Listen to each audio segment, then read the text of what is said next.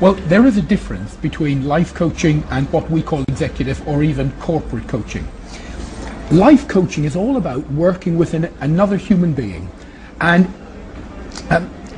helping that person to perform at their best through the individual help of someone who will challenge them, stimulate them, and guide them to keep achieving more.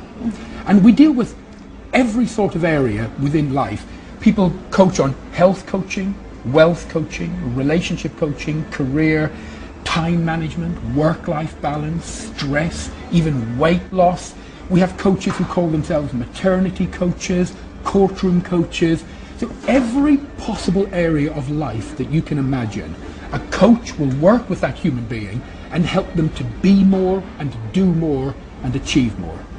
And it's remarkable. Coaching is growing at a rate now that has to be seen to be believed. My research shows that it is the second fastest growing industry in the whole world after the IT industry.